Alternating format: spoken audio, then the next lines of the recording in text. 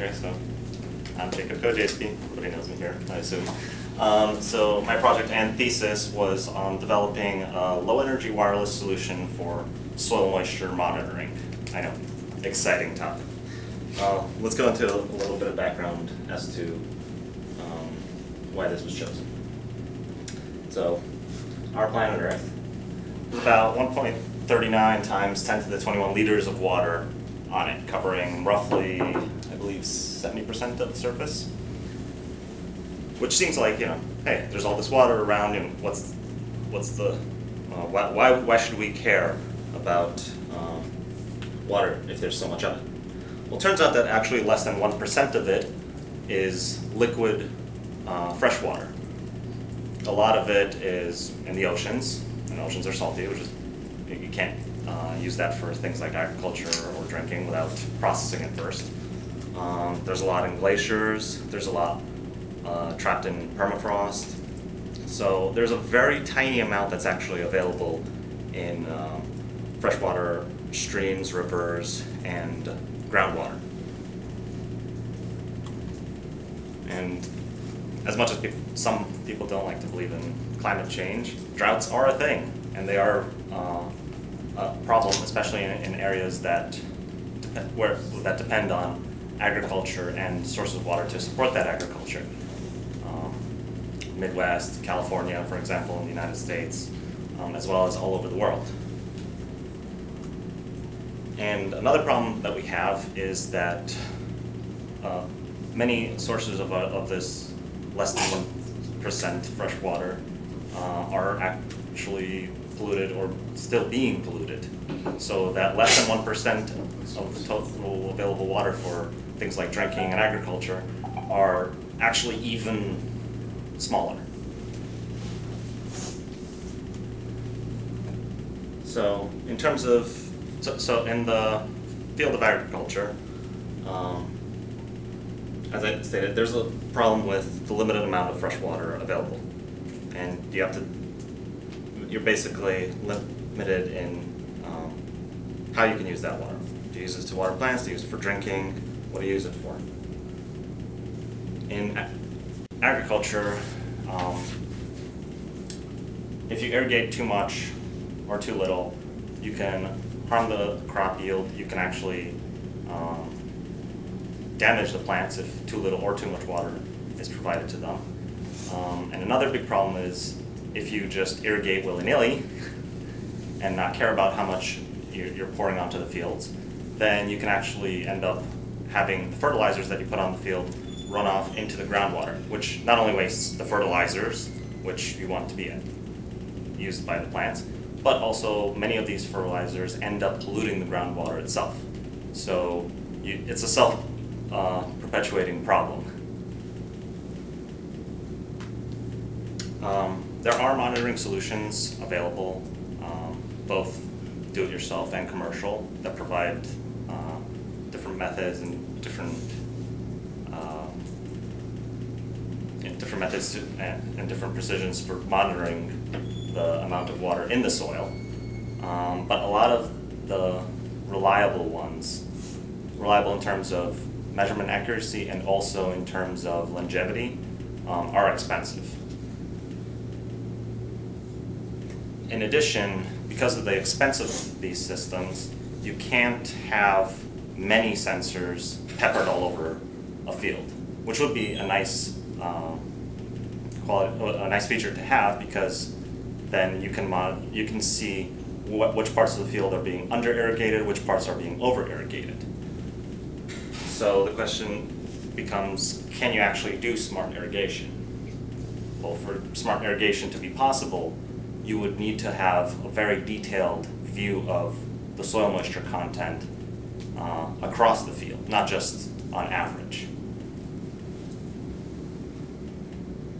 So I'm going to go over several soil moisture monitoring technologies that are available out there, both on the cheap end and on the expensive end.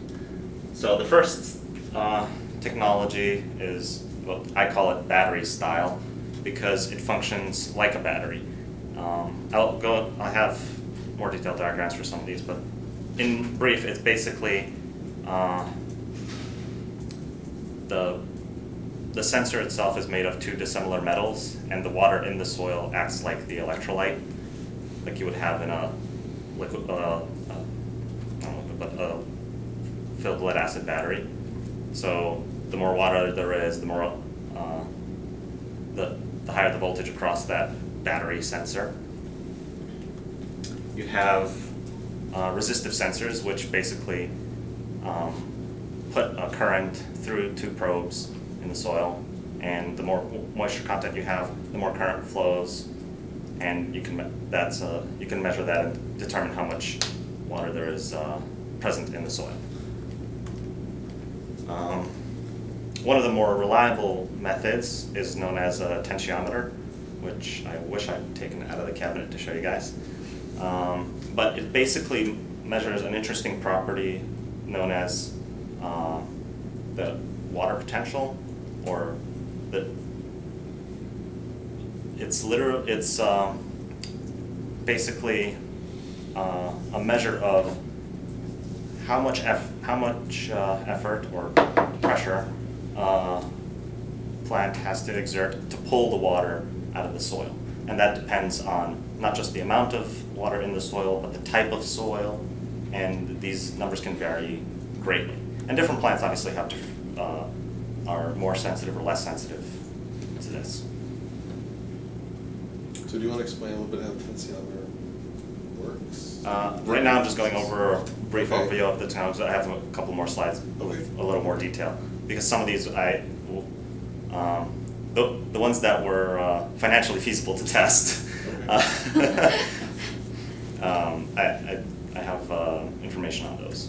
So the fourth type that I looked into were capacitive sensors, which similar to a resistive sensor, you have two electrodes, but instead of putting a current through the water in the soil, you're basically using the water content, the water in the soil as a dielectric. So you're basically making a capacitor out of metal electrodes and mud. Another method, which starts to get into the more expensive side, is TDR, or time domain reflectometry. So you have a probe that works as a waveguide. You send a RF wave down the waveguide, and it based on the water content in the soil, the reflective wave is affected differently. So you will have variations in the time it takes for the wave to get reflected back. There's also ground penetrating radar, which we send a radar wave into the soil, and the resulting signal is affected by the water content of the soil. And then, last but not least, and perhaps one of the more, this one I did not know about before, is the neutron probe, which is an interesting method where two boreholes are drilled, or more, but effectively you need two. And you have a neutron detector in one borehole, and you put a radioactive pellet in the other one. And you measure, as the neutrons travel, they don't really, they travel in all directions, but between the one borehole and the other, they interact with the hydrogen atoms in the water that is contained in the soil and scatter. And based on that scattering, you can tell precisely how much water is in the soil. That being said, obviously, using radioactive materials requires trained personnel. It's not a cheap method. It takes time to do. You have to drill the boreholes. You can't just leave this out there. So it's great for certain situations, but not for a scenario like agriculture. So now going over some of the techniques, or some of the technologies that I looked into deeper. So this is an example of the battery style sensor, which you can buy on Amazon for, I think, think $10. So this is the probe right here. And the diagram of it is exactly like this. You have two dissimilar metals with an insulator between them. And when this probe is inserted into the soil, it works like a battery. The more water's in the soil, the greater the voltage, and that's what you have on the readout here. Problems with this are that readout is, at least on this model, literally on a scale of 1 to 10, which what that means is very arbitrary. Because it works like a battery, or is a battery, it will corrode over time. In the manual, it actually states that after the sensor should not be placed for long times, and before it's used each time, it has to be wiped down to remove some of the oxides that form on the surface. It's also affected by how tightly the soil is packed. If the probe is loose in the soil, you get a much smaller reading. If you jiggle it around in the soil, the reading varies wildly. So it's not it's not something that I think a farmer would trust their livelihood on. Another type, the second type that I looked into were the resistive sensors. And these are actually very popular in the do-it-yourself community. You can buy these actually from SparkFun, or make one yourself using two conductive electrodes. Typically, people use galvanized nails, things of that nature. And you're basically just measuring the resistance between these two electrodes. Very cheap method. It works a lot more reliably than the battery style. However, it still is susceptible to the same corrosion issues, and the implementation that I made and ran for a few months in a potted house plant resulted in the nice shiny galvanized nails being completely corroded, rusted, and covered in all sorts of deposits. And basically after a month, the readings were an order of magnitude different than when I first started. So this is clearly not a long-term solution. It would be good, like the battery style sensor, it's good for spot checking. So you place the sensor in the soil, take the reading, and then take it out and clean it. But you can't leave it permanently in the soil. And you can't expect to deploy thousands of these in a field unless you want to employ 1,000 people to put these things in the soil and take them out. And this is the tensiometer that Rich was asking about. So it's basically a glass or plastic tube, sealed, filled with water, and the bottom end of it is a ceramic porous cup. And on it you have a vacuum gauge or a vacuum sensor, and as the soil basically tries to draw the water out of the tensiometer, and that imparts a vacuum on it, which can be measured with the vacuum gauge, and that can be correlated to, or that is exactly the sort of vacuum pressure that is that the plants have to deal with in their own root system. So it's not a direct measurement of the soil water content, but it's used extensively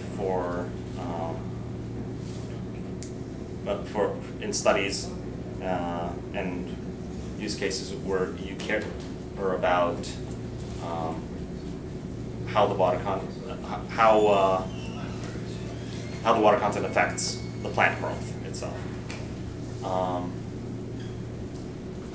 Yes. unfortunately, the main problem with these is, or there's several problems. They are accurate, but they are filled with water, so you can't use them. You can't leave them in an area where the temperature drops below freezing, because water will freeze, expand, and crack the probe. They do require regular maintenance, refilling the water, and sucking out the air that bubbles in sometimes. So while being accurate, reliable, and dependable, they do require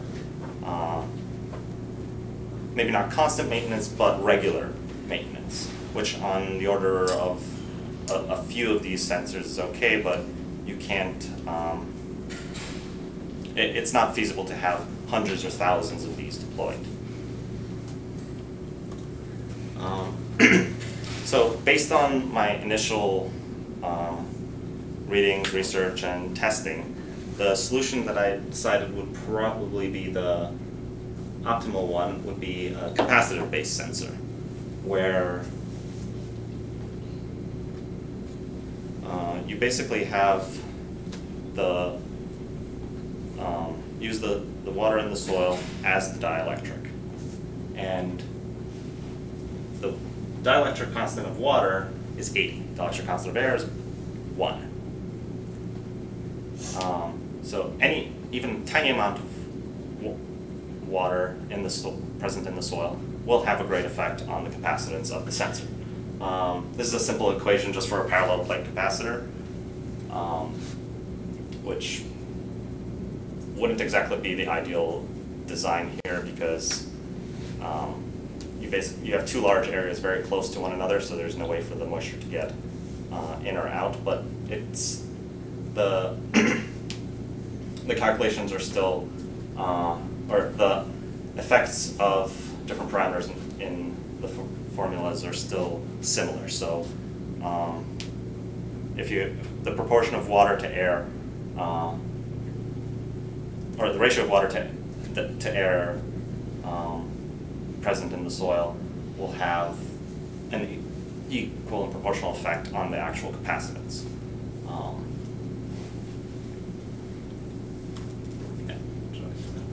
So some preliminary designs that I looked into involved actually using wires in a twisted pair configuration. This was actually the first implementation, which was basically the twisted pair wire out of Ethernet cable, because it's tightly wound. And unlike the parallel plate capacitor, because the dielectric basically surrounds the electrodes, and the field lines can go out of the axis of the twisted pair wire and be affected by the water surrounding it. A couple of other designs were looked into using enamel-coated wire, which has a much thinner insulation than the twisted pair out of a Cat5 cable. I also looked into using thinner wires, and the different the capacitance per centimeter was different depending on what sort of wire was used. There are formulas for calculating this. However, for the better estimations, or all of them are effectively estimations, because they require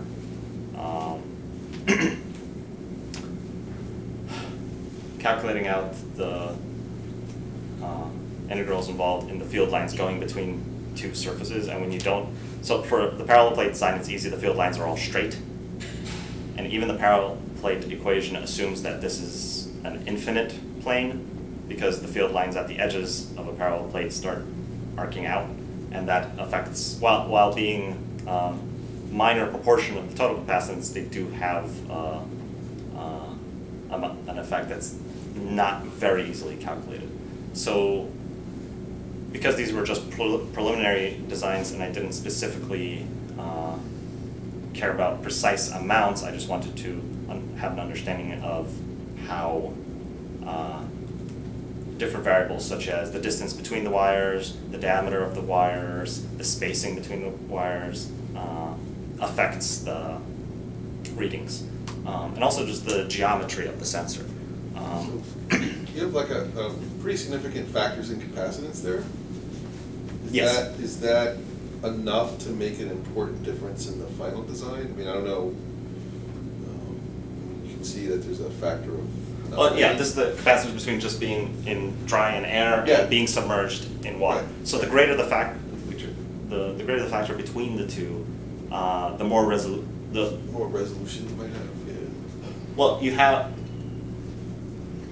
and the resolution is dependent on this method in which you perform the capacitance measurement. Yeah. But when there is a much larger difference, it's a lot easier because you don't have to deal with noise floor. Right. So if you look there, I mean, the third one up from the bottom, the ECE twisted pair coil, looks like the biggest difference. I mean, it's substantially greater than all the other ones. So, I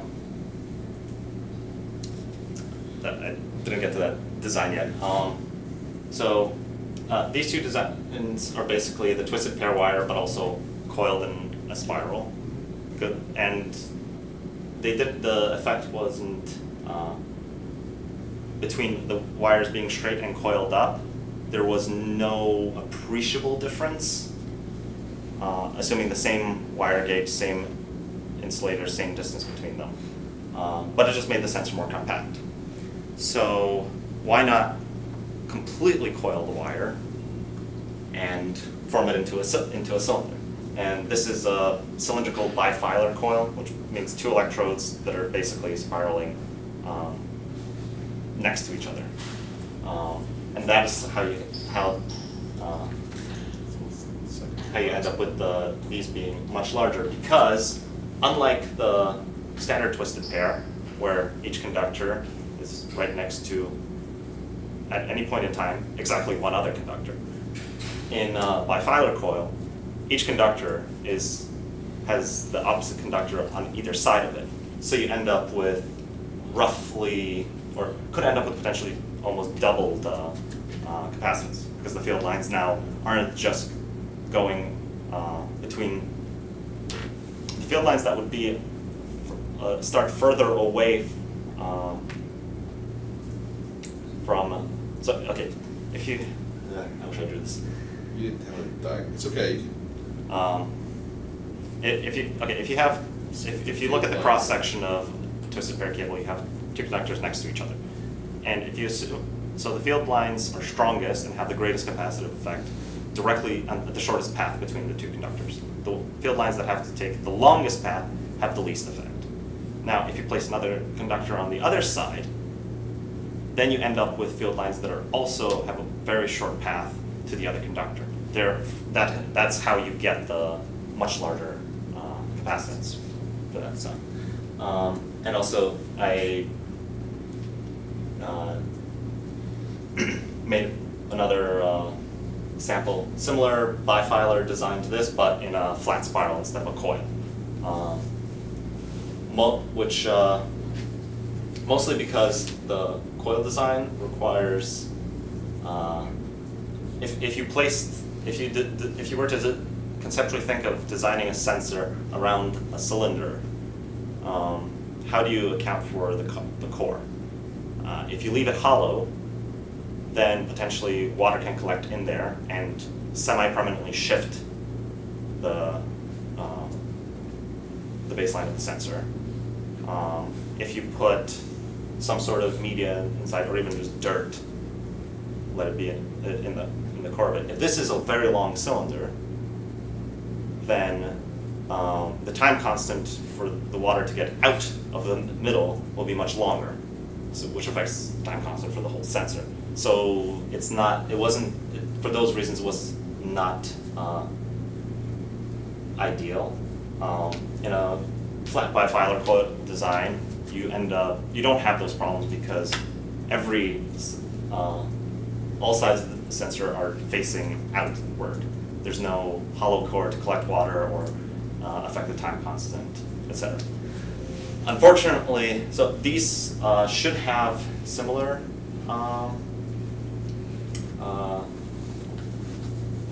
capacitance readings because they were the same lengths of wire used. Unfortunately, to keep the flat coil in the proper shape, it had to be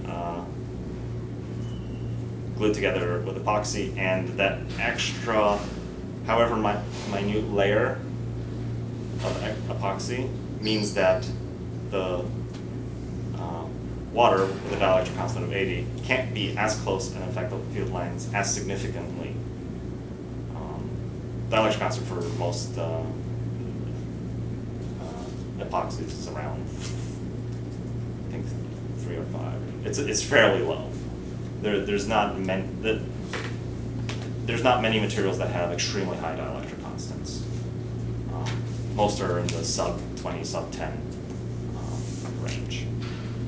So you end up with a fixed low dielectric constant right next to the electrodes, where it would have the where a higher dielectric constant would have the greatest effect, and the weaker field, or the longer length and weaker field lines, or electric field lines, are the only ones being affected by the water. So, despite this, I went ahead and thought about, well, how could, since their flat coil has benefits just by virtue of not having the same problems as the cylindrical coil, how could it be manufactured in such a way that doesn't involve human error on my part, epoxying the thing with a thin layer, or and also just making it cheap. For the bifilar coils, that requires a custom mechanical tooling, and it's hard to make them consistent. So I figured, why not use a circuit board? Same idea. You have electrodes interdigitated with electrodes on the opposite, with the other electrode. So you basically have 2 combs. And both sides of the sensor had the same pattern on them to maximize the amount of area that can be affected by the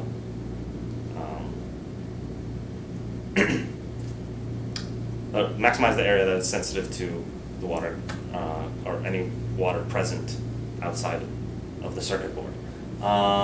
Like I said before, a lot of the capacitor estimations are complex because they depend on the geometry, and this is a very rough way of estimating the actual capacitance of this design, which, unlike the parallel plate capacitor, which is just the dielectric constant times the surface area of the electrodes over the distance between them, when you start having to deal with field lines that arc out of the sensor and with varying distances or varying path lengths for each one, you end up with fairly complex equations. And this is you would have to do extensive mathematical modeling to actually get a precise answer. So this is only a rough estimation, but it came out to be actually a fairly sensitive design. And there's an actual photo of the size of the sensor. It was about 3/4 by 1 by 1/2 centimeter in size. So you have a penny for reference. Unfortunately, as great as this design was, there were several issues with it. Because it's a capacitive probe, you can't actually have the electrodes being in contact with the water. Deionized water would be fine, but water that you find in the soil has salts and all sorts of other elements in it, which work great for things like the battery style or resistive sensors where you actually want current flowing through it, but in the capacitor world you do not want current to flow from one electrode to the other. So you want the electrodes to be insulated. Circuit boards, just straight from the manufacturer, can come with a conformal coating. Unfortunately, that coating, while to the naked eye looks very smooth and solid, it actually has very tiny microscopic pits in it, which expose, or sometimes expose parts of the circuit board traces, or in this case, the electrodes. For most circuit boards that you find in electronics, that's not a problem. In cases where it is, those circuit boards are potted in conformal coatings, polyurethane, epoxy, depending on the application. But as I discovered with the flat bifilar coil, you can't have too thick of a coating because you have any extra layer on top of the electrodes has a massive effect on the sensitivity of the probe itself. Another problem with just the bare circuit board design is you can't just stick it in the soil because the soil is basically made of very tiny, sharp things. And you end up with issues like the actual coating being scratched off. And this was after being sprayed with a very thin layer of polyurethane. And when the coating is scratched, you end up with corrosion, you end up with current being conducted from one electrode to the other, which completely, which affects the readings, the measurements in a very negative manner. So to solve this issue, basically I decided that if we can package the sensor in a rugged enclosure, if you can call a less than 1 inch square piece of plastic an enclosure, then the actual sensing element can be protected from the soil itself. However, you need to be able to get the moisture from the surrounding soil to the sensing element. So each side has just standard 50 micron filter paper that you would find in a household water filtration system. That was chosen mostly just due to availability. And the space between the paper and the actual sensing element has to be filled with something that is hydrophilic, meaning it tends to attract water, it tends to hold it, so that it draws the water from the surrounding soil. So I chose to use diatomaceous earth, which is a very fine particulate powder. It is somewhat abrasive, but not to, I didn't see it to be as abrasive as regular soil itself. So it should be safe. So it seemed to, even after many months of testing, it didn't seem to damage the sensing element itself. And it has the property of being hydrophilic, so it tends to pull the water through the filter paper towards the sensor. Also, because it is a fine particulate powder, it forms a very uniform layer across the sensor, so you end up with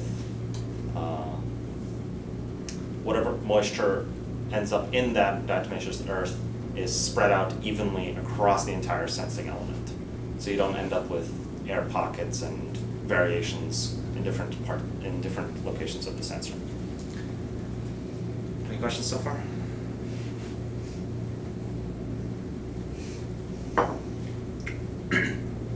Now, I had a sensor. It seemed to work, at least in principle. Now the question was you need to get you need to perform the measurement and report the data somehow. You can't strew miles of wire across a farm field for obvious reasons. So you need a wireless sensing solution, a wireless backhaul solution. Unfortunately, things like Wi-Fi or Bluetooth use way too much power, and you can't you can't expect to operate them on a small battery for an extended period of time. I'm talking months or even years, because you could actually end up in a climate like California, where you have vineyards that are effectively year-round. And even Bluetooth low energy devices don't last on that time scale. So what I ended up using was the TPIP-K developed here at WINLAB. That's Ben's little baby. The reasons for using it, not just because, well, it was readily available, but it is a low power wireless platform, and it's based on the concept of transmit only. So it doesn't actually, there is no bidirectional communication like you would have with Bluetooth, Zigbee, or Wi-Fi. There's no negotiation, there's no, hey, I'm ready to send data, are you ready to receive data? Because wireless radios use about the same amount of energy when they're just listening as they do when they are transmitting. And typically you end up listening for longer periods because you don't know when something is going to transmit. So a base station plugged into the wall can listen all the time. Something powered, but a device powered by a tiny coin cell battery cannot be listening or expected to listen for extended periods of time, because you'll just drain the battery and you will not have the months of required lifespan for this application. And the TPIP-K has the added benefit because it's so low power, it can run for years on a coin cell. You may not necessarily have it deployed in an agriculture application for years, but the fact that once it's deployed, even if you have to install a new battery at the beginning of, just prior to installation on a farm, you don't need to worry about it until you basically don't have to worry about the sensor for the lifespan of it. There's no maintenance, nothing.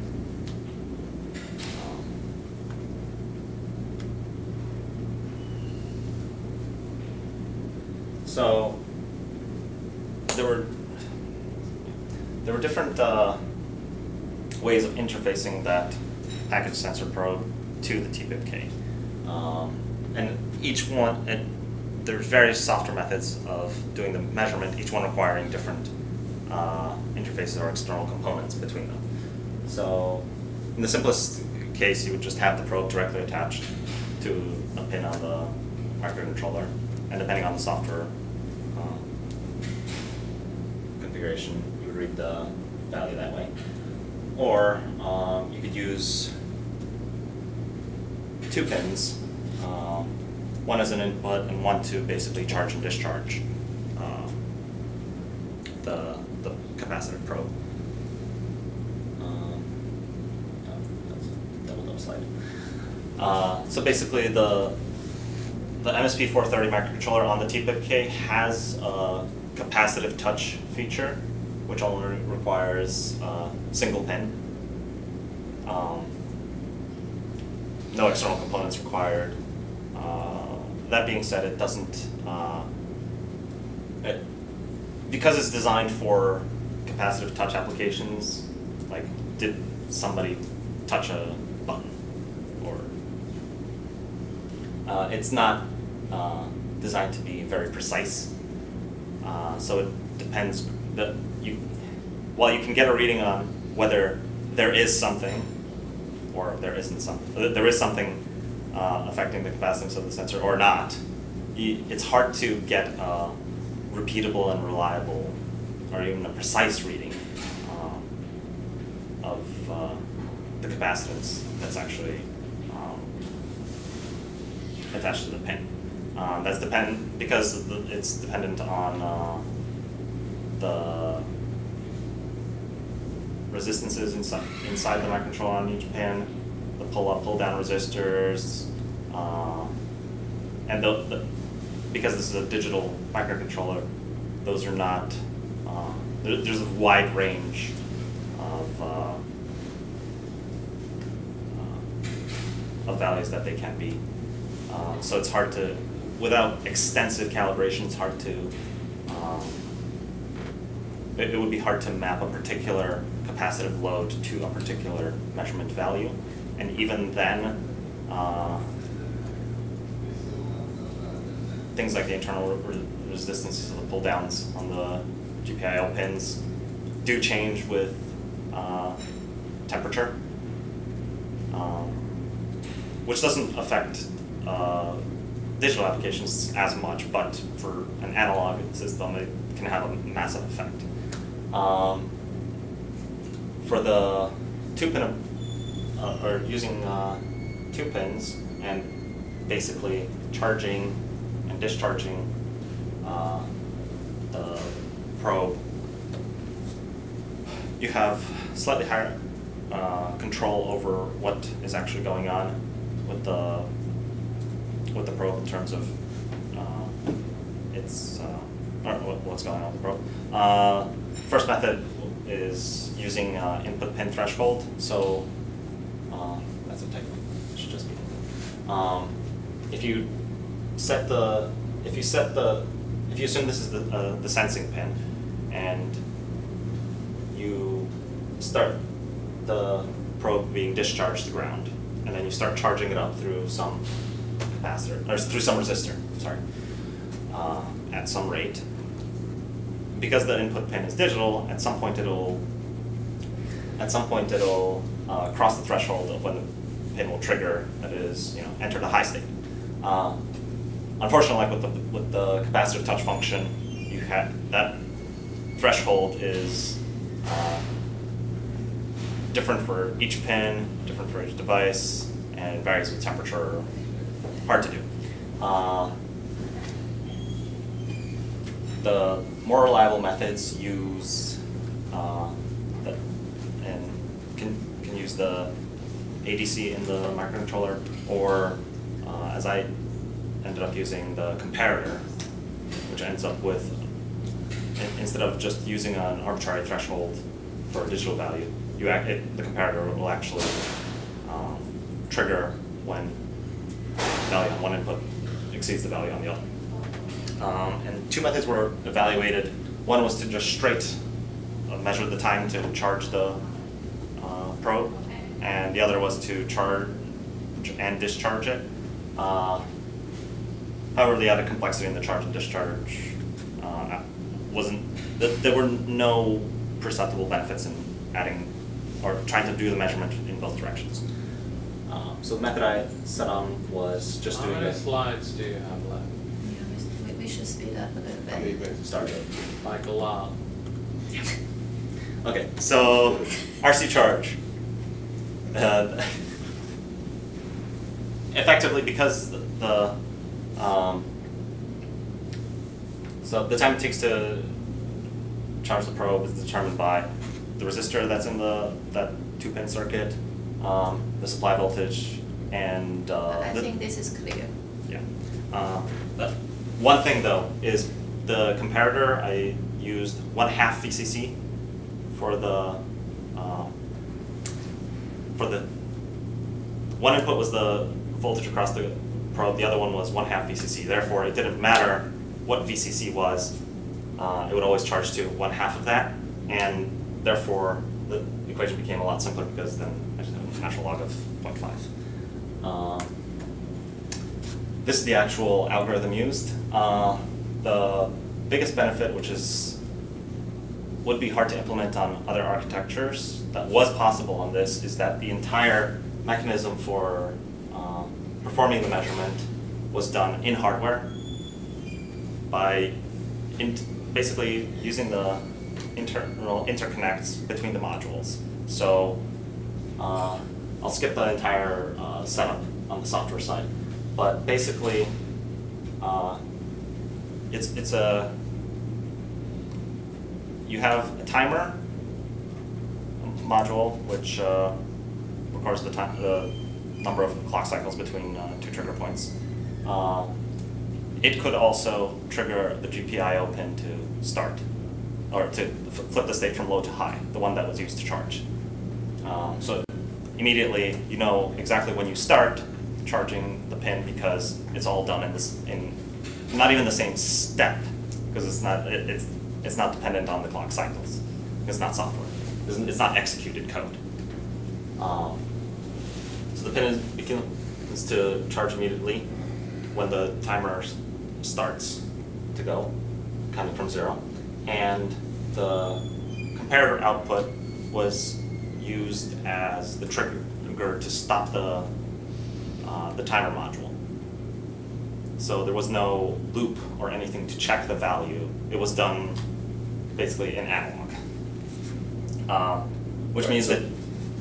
Right, so, I mean, just to try to speed up, the summary of your approach is the hardware has a counter that counts up until the threshold is reached, and then that Yes. gives you how long. But instead of it's- having discrete commands, Right. you know, start the Right. counter, start Right. the charge, Right. it's all Right. done Right. by the counter itself. Right, right. And the So stopping there's is a all counter done and a in hardware comparator as in well. hardware, right, and so what you're really measuring is the time. You don't have to charge. account for the offsets introduced by Right. different clocks, or the number of clock cycles taken to execute Right, but particular the commands. your strategy, right, your engineering design is to rely on this time to charge a capacitor, which is gonna change with the soil moisture. Yeah, I mean, it's basically like No. like having a physical stopwatch almost. Yeah. Okay. So now you have to get into the calibration. So for the measurements, obviously with multiple measurements, the noise figure goes down. The optimal amount was 4 because if you take more than 4 measurements, the gains you get in reducing the noise for each additional measurement isn't as great as when you go from 1 to 2 or 2 to 4. And then they were all powers of 2 because the comparator, by design, has an offset in it. It's minute, but it's measurable. And it has a function to basically within the hardware, swap the inputs. So you can take a reading and then take another reading, and you end up canceling out the offset. If you ended up doing odd numbers of measurements, you wouldn't cancel out that offset. Hence the powers of 2. For the timing clock source, I had a choice of using the internal DCO of the MSP430 or the chipset or the radio chipset's crystal. The crystal for the radio is much more temperature stable and also provides much higher frequency if desired for the clock. And that would be basically the clock input that's used by the timer to count.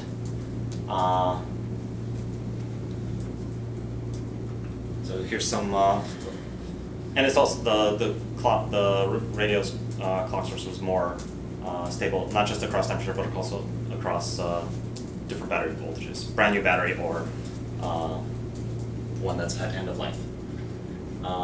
And applying these are, so that's the reasoning for using the radio crystal instead of the internal DCO as the clock source.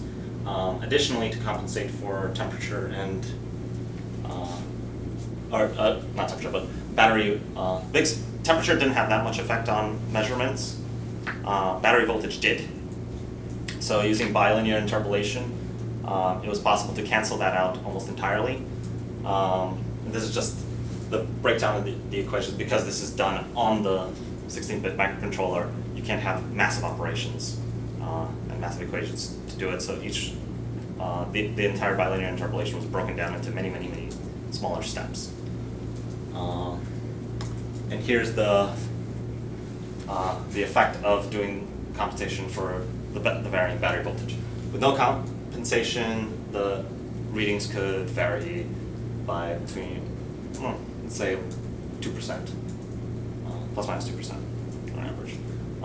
Doing a global calibration, basically averaging out the offsets and everything across different tags and probe combinations. Didn't really do much for the offset, it just, or didn't do much for the variation, but it did kind of center it more towards 0 instead of being offset by about 0.5% consistently. And doing individual calibrations on a per tag, per probe combination basis, really significantly reduced it to less than 0.5% variation. So energy use was also quantified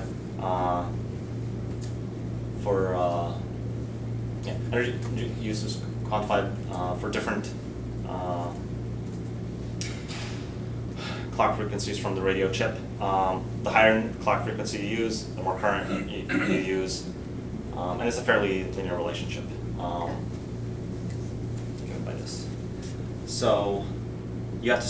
So basically, in order to maximize the length, the lifespan of the platform in terms of battery life, you have to choose proper charging resistor value and the proper frequency. So here's a couple of graphs. So part of the data in these graphs is simulated. Part of it is actually measured. So you have basically each band is the number of microjoules used to take a measurement based on different clock frequency or resistance values. So it's not ideal to just say, oh, I want maximum possible resolution, because you end up using a lot of, you can easily end up using 6.5 microjoules per measurement when the capacitance is high. And it's basically at the lowest possible capacitance of the probe and the highest capacitance that could be measured. Those are the two important factors. So the ideal R and F values should be selected based on how much, to minimize the energy, but it's still at the same time give you the sort of resolution that you want. So different frequency values and resistance values will give you different resolutions. So basically between, the optimal parameters exist between, or must be chosen between, as a compromise between measurement resolution and energy use. As a sidebar, the effects of salinity and salt in the soil were checked. Yes, salt affects the sensor.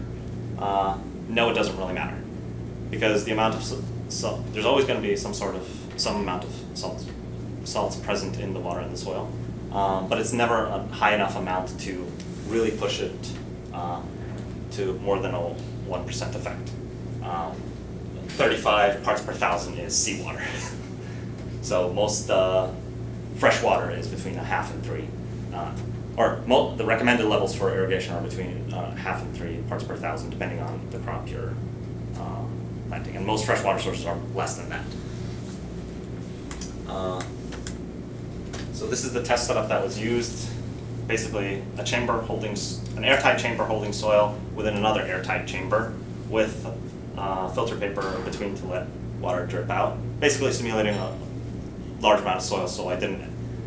So any water poured in, if it exceeded the field capacity or the maximum amount of water that the soil can hold, it would just drip down, and the soil would just be at saturation instead of oversaturated. And this was the test setup used for measurement. Just as a sanity check, I used both bare sensor boards and the packaged ones to quantify things like time constants, etc. So two types of soil were used: topsoil and potting soil. Each one had different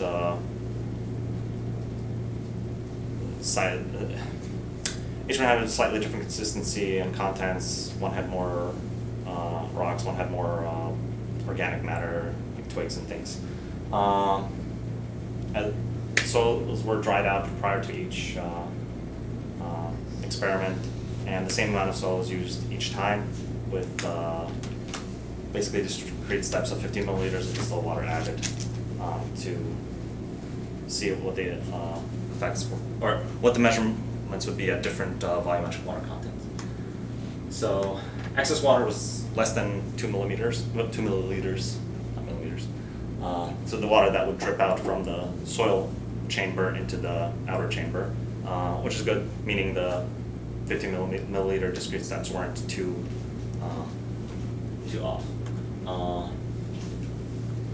These were the measured amounts of water that each soil was able to hold at saturation, and the volumetric water content was basically the ratio of water to volume of soil. So the actual raw measurements were these. Each shape or color represents a different sensor. And as you can see, it's horrible. This is just the raw measurement value. But without any calibration, you can't, if you just have a reading of, let's say, I don't know, 850, you don't know if that means 20% or 30% volumetric water content or 55%. That is a massive. Wait, how did you even get this initial thing without calibrating it in the first place? Because you must. No, these are the raw measurement values versus the known volumetric water content. I knew what the volumetric water content was because I knew the volume of the soil and the amount of water I added. I see. Okay. All right. So you need to make. Yeah. This is known. This is the measured. Okay. You should invert that axis then, because the real VWC is the independent variable, right? This, right. The x-axis is the thing that you're controlling, and the y-axis is the thing you're observing. Correct. That was. Okay. So to solve this massive disparity of 40 to 50% error, effectively, applying the bilinear interpolation, so we have the the low battery voltage, new battery voltage. You still need to have points for what is at what VWC, what's the lowest one we care about and the highest one we care about. Highest one we care about is the field capacity, because any more water than the field capacity and you're flooding the field. So we don't care about errors higher than that, because you want to stay below field capacity. And it turns out that there is a lower point that you do care about called permanent wilting point. If the water content falls below that, you end up damaging the plant. Hence permanent wilting point. And for most soils, it actually turns out to be roughly half of field capacity. So if field capacity is 60% volumetric water content, the permanent wilting point would be around 30%. So if we calibrate between the permanent wilting point and the field capacity, we end up with a very precise, we can calibrate out the error between those 2 points. And applying the bilinear interpolation to the previous data, we end up with plus minus 3%. Okay. Which is better than 40 to 50. So, in summary, the point was to develop a low-cost solution that can be deployed by the thousands. Yeah, TPIP-K is inexpensive to manufacture. The sensing element, because it's a printed circuit board, that is extremely cheap, practically can be considered free. It's not even on the same order of magnitude as the TPIP-K. It's low power because of the TPIP-K and just the way the capacitor sensing works. And optimizing the resistance frequency and number of samples, you can maximize lifespan to months or even years of usage. And using those hardware interconnects to get very precise measurements and applying that bilinear interpolation to the measurements, you can have a very precise and repeatable system. Some future work that can be done to improve this is the time constant was actually horrific for the package sensor on the order of many, many hours. That can be reduced by using either more permeable filter paper and also reducing the amount of diatomaceous earth. Because basically, the diatomaceous earth would take a long time to get rid of its, or absorb or get rid of the water from the surrounding soil. More consistent PCB manufacturing would reduce, of the sensing element would reduce some of the errors that I introduced by literally spray coating or adding a conformal coating just by spray paint can. So that can reduce the variation between the different units of sensing elements.